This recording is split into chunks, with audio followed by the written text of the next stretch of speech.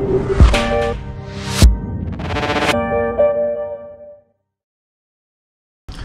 guys, welcome back to the channel. My name's Steve. I run a small company called PVE and we are a MaxxECU dealer in the United Kingdom. This is just a real short video, just like maybe, I don't know, 10-15 minutes of the basics of data logging on the MaxxECU.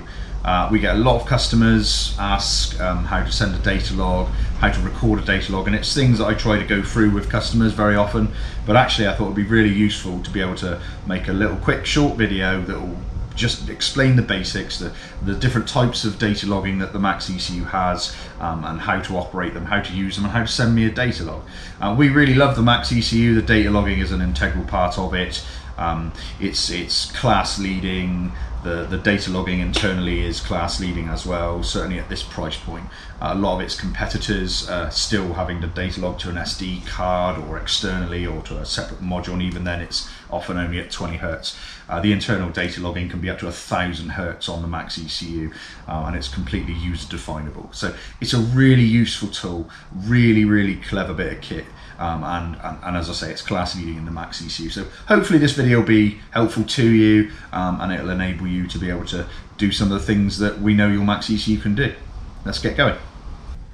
Okay, so the first type of data logging I'm going to talk about is the direct to laptop data logging. This is quite a common sort of data log that you'll get on most aftermarket ECUs. So this means that the USB cable will need to be connected to your laptop. You will have to open the MTune software, have it on your laptop, and then we will record all of the channels that the ECU can see. Now the laptop data logging is very clever, very powerful, and it will store it to a file. A couple of things to note. For me, it's easy. I've got a dyno cell, I've got a 240 volt socket right next to where I'm sat, and I can literally bang my laptop charger into there. Do not run a 12 volt charger to your laptop and plug the USB cable into the ECU. You will very likely fry either laptop, ECU, one or the other, or indeed both. So don't do it. If you've got like a crap battery in your laptop, by all means take one of those power banks with you, the Lion ones. Plug it into that if you must, but don't plug it into the car's system, the 12 volt system on the car. So another thing to note is the moment you save a data log, within that zip file that it stores the data in, it will store a copy of the map file that was last on that ECU. So it's another good thing if you're sending me or your tuner or emailing data logs amongst yourselves. Absolutely brilliant. And you will email the zip file that it stores, and that will send a copy of the tune as well. So with the USB to laptop data logging, essentially it records every channel on the ECU as fast as it can through that USB cable. You can look at the frequency that is recording at on the log afterwards. Often it's 25 Hertz, something like that. So for all intents and purposes, it's a real useful bit of kit, and 25 Hertz is usually enough for most things, certainly when you're trying to find a problem or whatever. So in order to do a data log with the USB connected, hopefully the PC you can see now, this is the normal software, the MTune software. You will see no problem at all. You're probably familiar with it. Top left here, you'll see this record button. The moment you click record, it will bring this open. This is bringing up an XJS that we last tuned, but call this whatever you want to call it. So now that is storing. It is now saving to the laptop's hard drive, wherever you just saved that file name to. It's just going to keep storing there until such a time as we hit the stop button. So another point of note that I'll very often do is just turn the ignition off, and I'll leave it recording, and then the moment I turn it back on, the ECU will immediately start recording to that file again. You will have a big long line of zeros in your timestamps on your data log, but it will do that. Something else is if you do unplug your laptop now, or unplug a USB cable, or laptop goes to sleep, it's very likely that file will be corrupt and you won't be able to read it. So in order to finish data logging, simple as that, bang, stop data logging. The moment you've done that, you've now got your data file that you can open, that I'll touch on at the end of this video. So that is essentially data logging to the laptop. The positive things are it records every single channel, every single PID, every single bit that the ECU knows about its recording. But you must have the laptop connected in order to do such a thing, and you know it's recording at whatever speed your USB and your laptop can support. So you know, often, as I say, it's often 25 hertz or so. So that may be a limitation to you depending on what you're doing, but it's a good tool, good useful tool. So all of your data is now in that file. So the second method of data logging within the MaxxECU system is the internal logging. The internal logging is set up through the MTune software, of course. You can download the logs after they've been stored into the ECU, again through the MTune software. It's dead easy to set up. USB into the side of the PC, again open MTune software. You'll find in your configuration tree in the left hand side, yours may look different to mine. MaxxECU only actually activates that part of the software when you're using it, for instance drive-by-wire or gearbox control. It will add it in here. I don't have that in this car, so it won't look like that. In configuration, ECU logging settings, again, it's pretty easy, it's pretty obvious. You can select the channels to download, so select the channels to log, sorry. So you can click any of those, search in there for whatever you want to search for, and add and remove as you see fit, what's ever important to you at the time. Once you've selected them, you can select the log rate here. So the active boost table, for argument's sake, we don't really need to log that at 1000 hertz, so we can just click it and it will limit it to, if we keep clicking it, it will go up through. If that stops there at 4 hertz or whatever, for argument's sake, it's because this here is down too low. So this one is set at its maximum. It will tell you here how many minutes of logging you'll get in this current state. It's worth noting that when the MaxxECU fills up its memory, it will then delete the oldest one, and so on.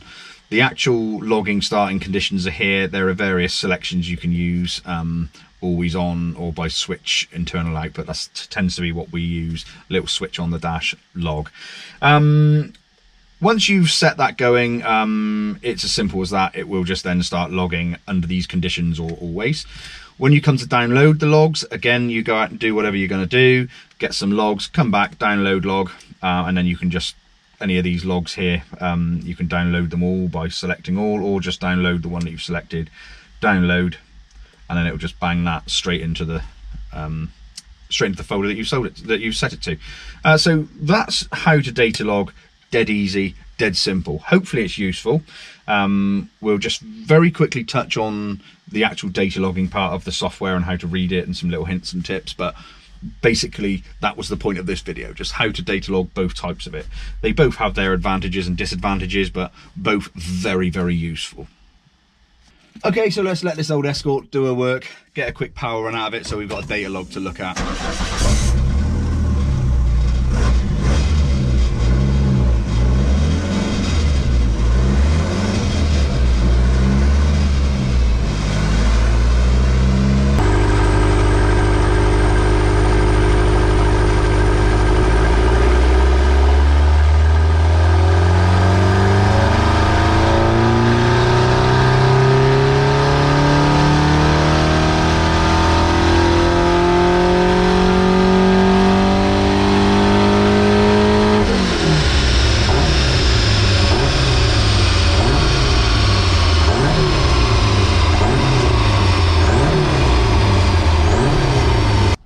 Okay, the old girl performed admirably.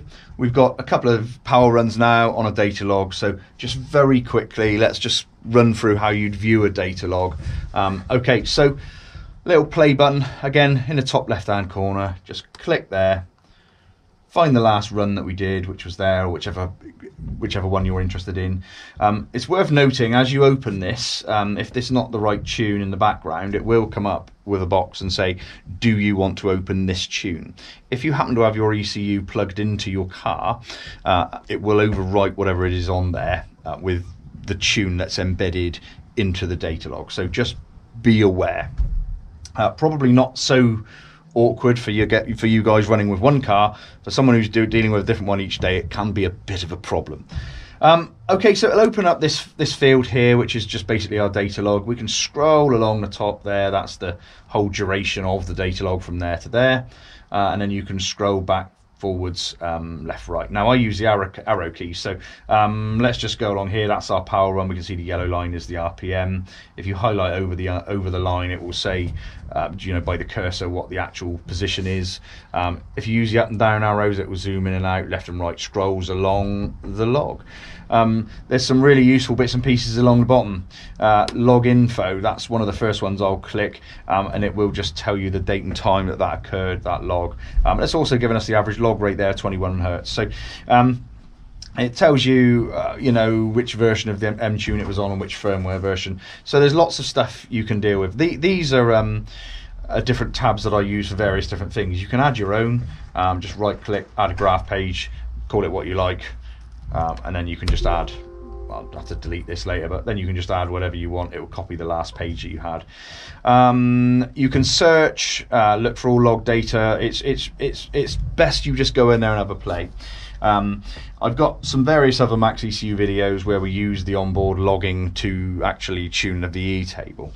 So have a look for that one if you've not looked at it and you're interested. But hopefully that's covered the majority of what we want to do with data logging. As I say, the video was really just primarily for me to send to various people that we've given ECUs to, or not given them, but fitted them to the car, and you ask for a data log. And often people come back and just say, well, I don't know what you mean. And I get it completely. But hopefully, the data logging is very easy on the Max. It's quite straightforward. It's all logical and in sensible order. So hopefully, I've answered some questions at least for beginning of data logging. So thanks again for joining us. Hope the video is useful. Please stay tuned, like and subscribe for any other MaxxECU related stuff we might be doing.